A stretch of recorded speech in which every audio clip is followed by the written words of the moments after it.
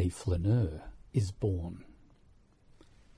Gabi Hartmann has been captivated by the idea of the flaneur ever since she read Baudelaire in college.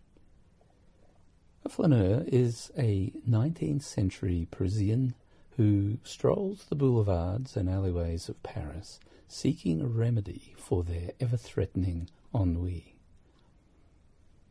They wander intuitively, detached, non-judgmental, appreciating the nuanced perceptions they encounter. The flaneur sets out with a beginning and possibly an end in mind, but what happens in between really depends on the spirit of place where they are.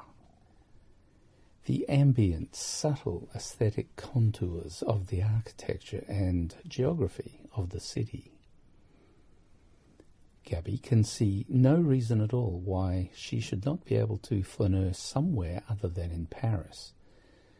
She's resolved to try it in the city that has been so much at the centre of world events for much of the 20th century.